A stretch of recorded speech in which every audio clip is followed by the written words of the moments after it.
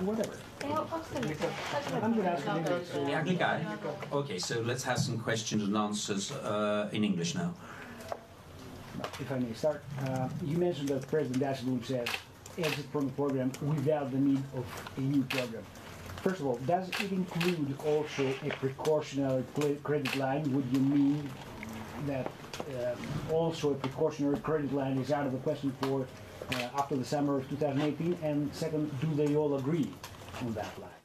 Well, we didn't have a long discussion. It's quite clear that the Greek government and the European and IMF institutions are not conceiving of a precautionary credit line. There's no reason for such a credit line. In fact, the decision of June, the June Eurogroup specifically says let's build up money for arrears and money for a buffer in order so the Greeks can have a clean break.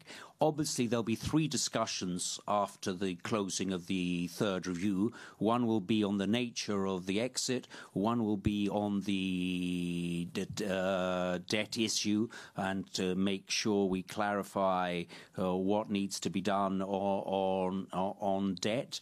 And the third one will be on the remaining issues to do with the program. Κύριε Υπουργέ, τον Ιούλιο το 2015 συμφωνήθηκε ένα δάνειο προς την Ελλάδα 86 δισεκατομμύρια. Από αυτά έχουν αντληθεί περίπου τα 40, αν δεν κάνω λάθος. Από το υπόλοιπο ποσό που απομένει, αν αφαιρέσουμε 20 δισεκατομμύρια που δεν χρησιμοποιήθηκαν για την ανακεφαλαίωση των τραπεζών, μας μένουν ακόμη 26 δισεκατομμύρια.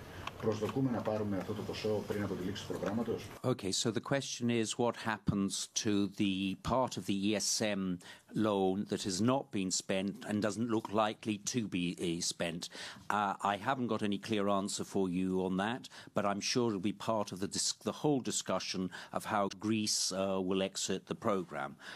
The implication of the Eurogroup statement of June is that we will perhaps get some of that money for arrears and building up buffers. But I think this is a discussion to have, which we will have between February and May, say, I think. But it's not a discussion for now. Thank you very much for your time, first of all. A Greek official said in past week that there is concerns that we might not reach the targets of 2018, the fiscal targets, and there could be a possibility of extra measures to be taken. Is that your understanding, and when will we know when we will reach the target? Well, I don't think anybody thinks we're not going to reach our target for 2017. The issue about 2018, we will know by November. The concern has arisen because of the shortfall in income tax, but at the same time we have overperformance in other areas. We have overperformance in the social security budget, we have overperformance in VAT, so what the net result will be we don't know yet. I'm very confident that we won't need any new measures for 2018 because I think the pros and the cons, the overperformance and the underperformance will cancel themselves out. There was this whole issue about whether there should be an AQR for the banks ahead of, mid next year when the stresses are going to take place. Is your understanding that this has been resolved between the ECB and the IMF right now? I've heard discussions about that. The Greek case is very straightforward. The Greek banks are part of the European system. We have the European authorities, the ECB and the SSM. Neither of those are calling for an asset quality review. There will be a stress test like there will be throughout Europe. And indeed, we think that after 2 years, not after 2 years, in 2 years' time, when we'll have had 2 years of good growth, when we will have had all the measures we've taken to address the issue of the NPLs, from the bankruptcy code, from the measures to do with NPLs, and the Greek banks will be in a very good position.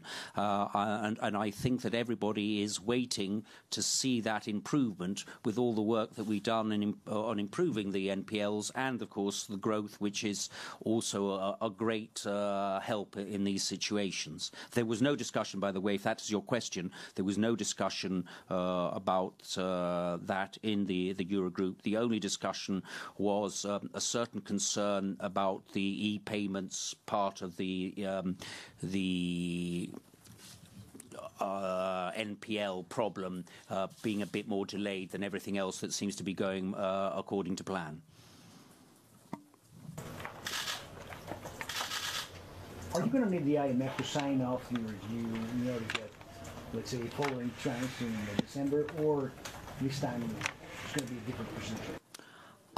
I don't know. The IMF at the moment will have to support the program. It's, as you know, it has its review in January, if I'm not mistaken, about whether it will continue with a standby arrangement. But since I expect to have completed the third week, our government to complete the third review before that, obviously the IMF will be part of that discussion. Okay, thank you very much, everybody. Take care.